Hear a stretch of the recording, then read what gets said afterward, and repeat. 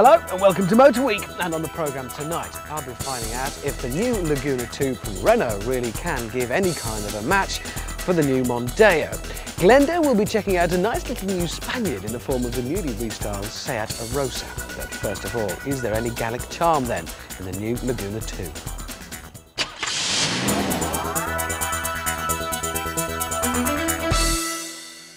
So it's the weekend, you've got a bit of kit to shift around and you want to do so in a hurry. You need something then with a bit of space and a good turn of speed. Well, this should do it. No, not that, this. It's the new Renault Laguna 2, taking over from one of Renault's most successful cars ever. Now I want you to watch this very carefully, because we're going to use the special Ritchie slow-mo cam in order that you can spot one special detail, or more particularly one detail that's missing. Note, the car was locked. I didn't use a key. I used this nifty little key card. No fuss, no bother, press the button and go.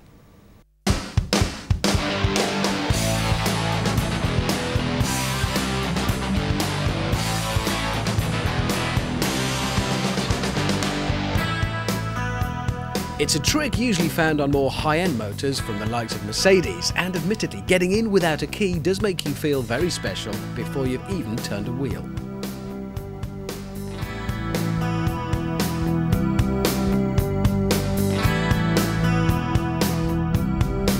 It's becoming a bit of a cliché to say that the French are no good at building large cars. And it's not entirely fair, it's probably more accurate to say that we're just not very good at buying large French cars. And I think part of that is because the attributes that the French have traditionally given their smaller cars, like practicality, durability, kind of utilitarian features, just don't translate into big cars. In big cars, generally, we want to feel cosseted. We want to feel we're in a luxurious and, best of all, expensive machine. And previously, they just haven't cut it. The Laguna then, when it first came out, was extremely important for Renault because it kind of started to turn that round, which makes this, the new Laguna, very important for Renault.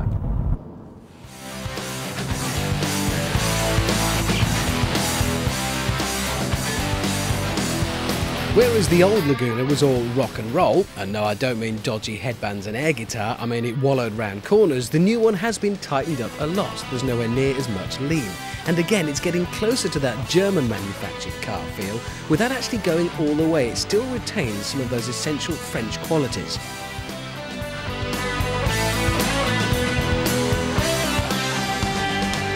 In a year or so's time, Renault introduced the new Safran, their very large car, and then the completely wild and nuts Avantime, a kind of coupe version of the Espace. And interestingly enough, it's the platform under the Laguna that's always to be found underneath Espace, so there'll be changes there as well. In other words, they're really hoping to crack the big car market, and they hope that by taking this really up market a little bit, it'll help them when they want to sell their really big cars. So are we ever going to take to big French cars? I don't know, but this is certainly a viable alternative to the German offerings.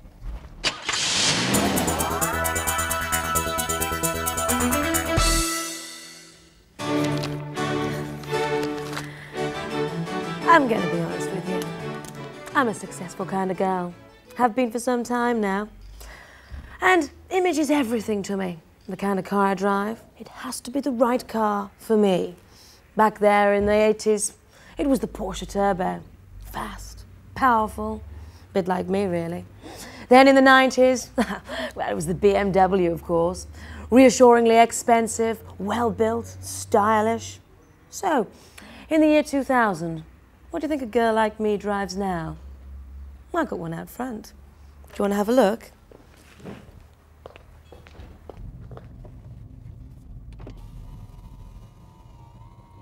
It's this.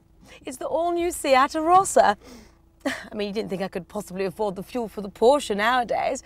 And the BMW, can't find anywhere for it to park. But this, you know, it's perfect.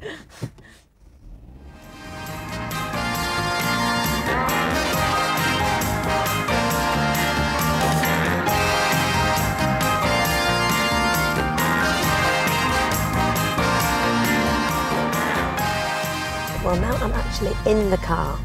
I can drop the image for a bit.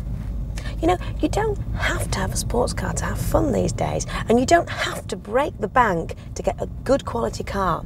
And that's why these practical little super minis, well, They're selling like hotcakes.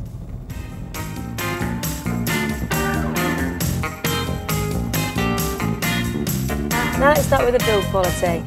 This Seat is based on a very successful VW Lupo, which is a good start. And it's amazing to see things like this cup holder here is found in a much more expensive, much more high-spec Audi. In fact, all the switches and the buttons are, well, they're reassuringly German, actually, even if the car is Spanish.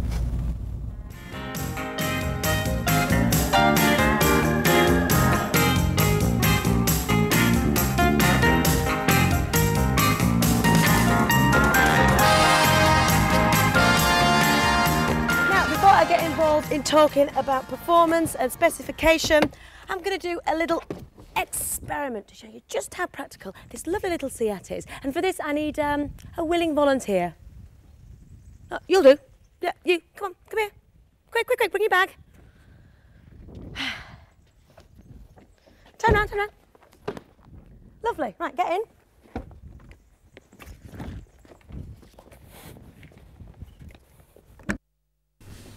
Although they look small on the outside, it's deceptive because you can quite easily get 1, 2, 3, 4 lanky cameramen in, with room left over for the gear. It's like the TARDIS in there. This is the 1.4 16 valve with the engine producing a hefty 100 horsepower, yet it's still very economical, achieving over 40 miles per gallon. Now the new Arosa has twin headlamps in line with its bigger brothers, which gives it a more grown-up style. The body shell has also been restyled with sporty alloy wheels coming as standard. The interior has also been given a makeover. It's funky, stylish, and Seat have obviously used high-quality materials throughout. Look, Charles, just sell the shares. Yes, sell them now, okay? Bye. All this work and no play. I thought life was supposed to be about having an enjoyable time. Well, this car's supposed to be fun. Let's go and have some.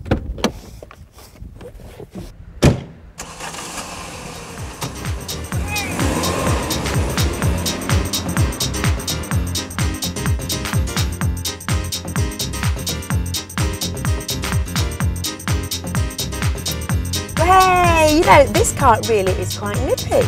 The suspension has been developed so that it handles really well at low speeds, but then when you do put your foot on the accelerator, it stays really stable. You know, I think that Seat have done it. They've actually got a car that looks sporty and it feels sporty as well. It'll be your best friend when you're out on the open road, and then when you get in the city, it's pretty good too. Seat haven't actually finalised the price for this car yet, but you can be sure that you're going to get a lot of funky little car for your money.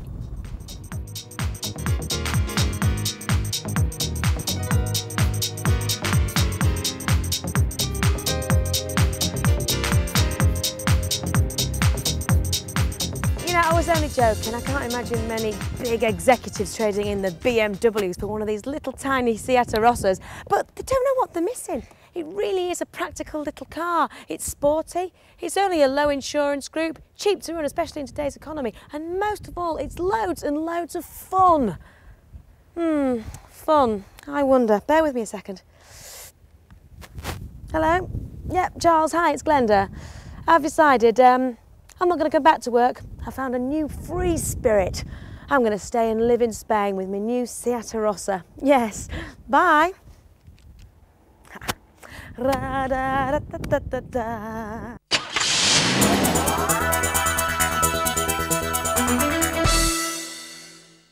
Despite the fact that the Porsche 911 is now approaching middle age, it was 37 years since the first one was launched, and that it's been through 5 generations and been threatened with being killed off on more than one occasion unsuccessfully, there's something rather uniquely appealing about the 911 which no other car, not even a Ferrari, can match. And despite the fact that a new 911 now costs at least £56,000, there are plenty of good used examples to be found. For instance, this, a 1979 911 SC Targa. It's done 84,000 miles, it's had 3 owners, it's in exceptional condition for its age, and it would cost you £12,000. The 911 has so many unusual quirks to it that many people are put off buying them. For instance, the rear-mounted engine, which can make them a little tail-happy in the wet. But slip behind the wheel of a 911, start up the air-cooled engine behind you and listen to that wonderful sound. Now, finding a good 911 can be a bit of a minefield, all the different models, variants and generations. So here's our guide on what to pay for one. A 1979 911 SC Targa around £12,000. A 1987 911 3.2 Carrera with 100,000 miles, £15,000. An H-Reg 911 Carrera 4, 19 grand. Or how about the superb looking 911 Carrera Sport Targa 3.2 from 1988 for £17,500. So what do you need to check for on a 911? Well, certainly check all the way around the bodywork, because many may have had a shunt or two, and they've certainly been on track days as well, so they may have been thrashed. So a good check around all of the bodywork is essential. Make sure all the panel gaps fit correctly.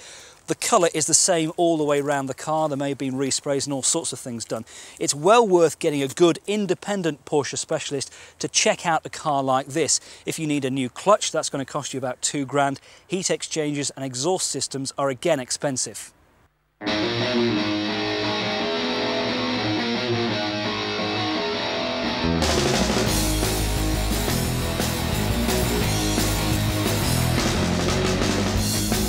It's out on the road that will finally convince you whether to buy a 911.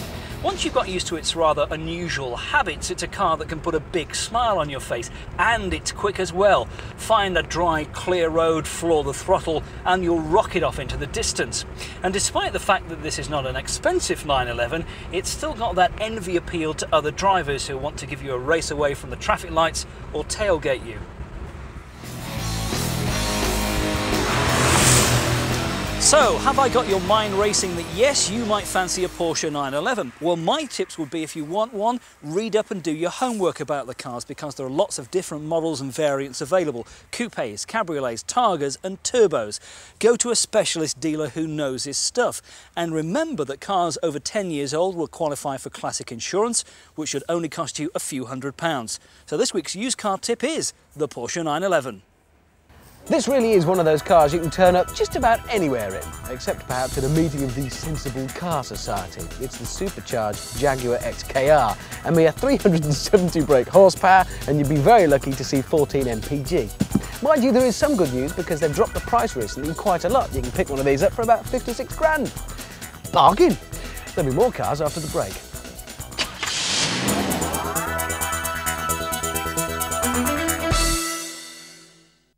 Today we have a Men and Motors world exclusive, a motoring revolution. I promise you, a vehicle the likes of which you have never ever seen before. Get ready to be shocked.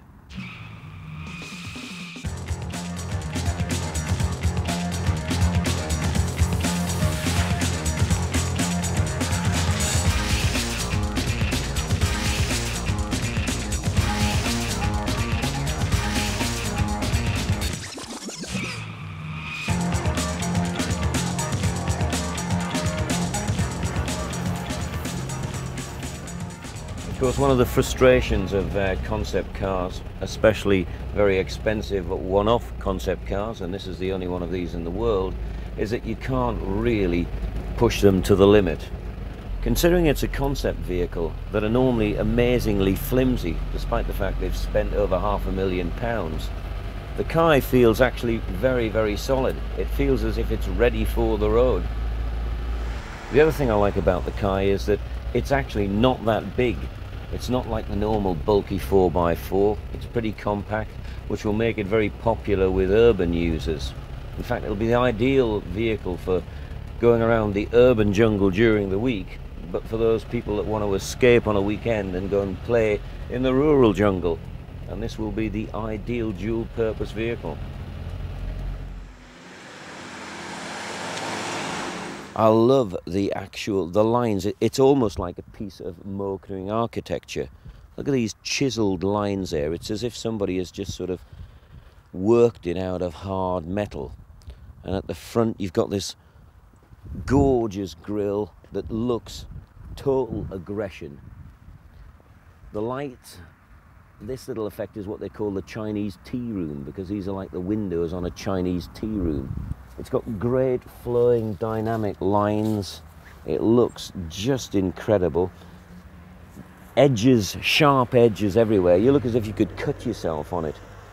It's got some wonderful little touches here, like the special springs which were taken from the Paris-Dakar rally for 4x4s. And then you come to the magnificent rear. If you thought the front was pretty impressive, what about that? If that isn't the most wonderful back end of a car you've ever seen, I don't know what is. And it's full of great little touches. How about this? Open sesame. Glass roof, just to put your shopping in nice and easily. This is your box for hidden treasures. You can have everything there from cameras to computers. One of the neatest bits of kit though is the reversing window in the spare wheel, which gets rid of one of the more usual nightmares of reversing a big boxy 4x4. And the best thing of all about this is that this sort of £500,000 worth of concept car is actually totally roadworthy. Not only does it go on the tarmac, but it's also pretty impressive off-road. So let's stop talking and do some driving.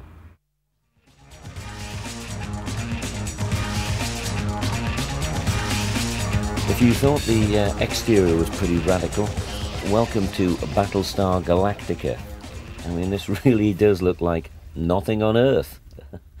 I was going to do this piece, Houston, we have liftoff, but I think it needs something more Japanese, like Banzai or something. It really does look as if it would be the perfect thing for a modern samurai. It looks like a battle wagon. Let's take it for a spin. Automatic gearbox, chunky I think you would describe this. Down into drive, and off we go. I love the interior. I mean, the metal, this really is, you know, bare metal at its finest. This is not sort of the sort of namby-pamby stuff. This is a sort of an interior for big, aggressive boys. Look at, I love the fuel indicators up here. They look like test tubes on the top there. And the speedometer is like some chronograph watch. It is, they're little minor pieces of art.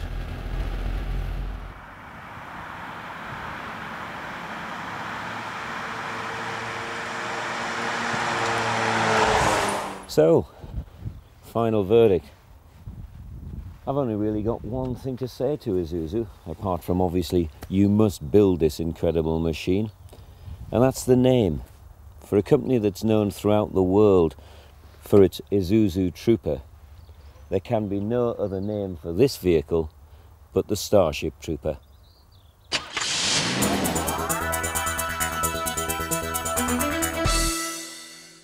It would take a hard-hearted soul or maybe a wig wearer not to fall in love with the idea of a convertible car once the summer sun arrives. Let's face it, even in this drizzly country, we love our soft tops. Yes, excuse me, hello? In fact, you only have to change 2 letters to get from soft tops to soft spots. Quite an interesting point, I thought, when it comes to the beloved little... Yes, hello? Excuse me? If there's one thing we like probably as much, if not more than a car with a soft top, it's a car with a prestige badge. So why not try and combine the two? Which this, as you've noticed, does, yes, very well indeed. It's the Mercedes SLK, but it's the entry-level 200 compressor. And yes, all right, we'll drive it. The only thing I can't promise is the sun.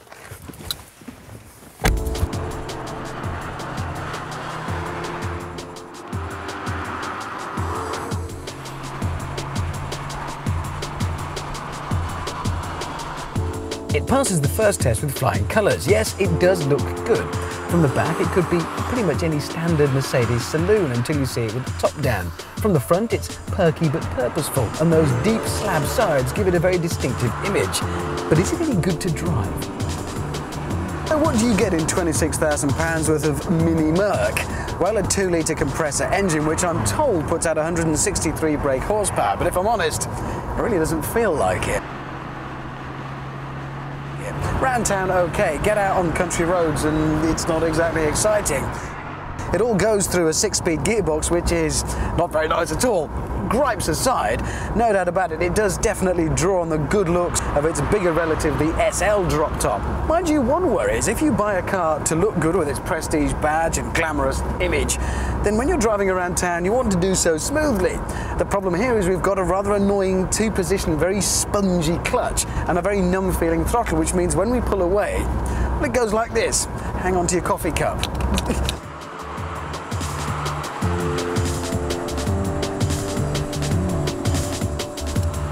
In actual fact, I've been making a bit of a gaffe, a horribly embarrassing blunder by referring to the little SLK as a soft top, because technically speaking, well, it isn't. And if you haven't already seen the incredibly clever roof mechanism on the SLK, then you're about to. And believe me, if you've got any recollections of old convertibles like little Spitfires and Midgets where you spent half an hour breaking your fingernails off on annoying little press studs, none of that's involved. And the end result, when the hood is up, well, it doesn't look like a hood, not like some soft tops where it looks a bit weak. In the case of this, it looks great and it's very cosy.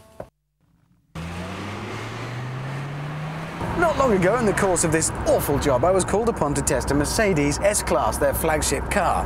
Now that is a Mercedes. It's about 120 feet long, it costs millions of pounds, and it'll last for thousands of years. The steering wheel was so big I could barely get both arms across it. That's what I expect in a Merc.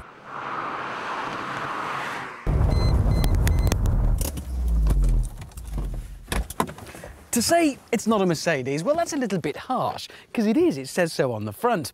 To say it's not a sports car, well, that's different, because certainly if you want a taut, finely tuned little racing car for the real driving enthusiast, you'll be looking elsewhere. If, though, you have a hankering for a miniature SL, a touch of Hollywood glamour but scaled down, then this could well be it.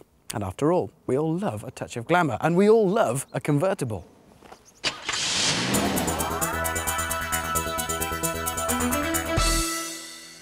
That's it for this week. Hope to see you next time on Motor Week, when there'll be more fantastic cars and motoring shenanigans as always. See you then.